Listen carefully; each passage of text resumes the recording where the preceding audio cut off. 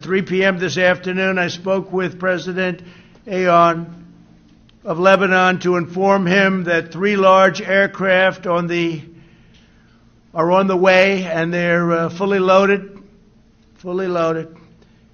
with medical supplies, food, water, and many other things. Lots of emergency equipment. Also, first responders, technicians, doctors, and nurses are on their way. This was an event like the world has not seen for a long time.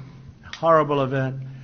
We'll be having a conference call on Sunday with President Macron, leaders of Lebanon, and leaders from various parts of the world. Everyone wants to help.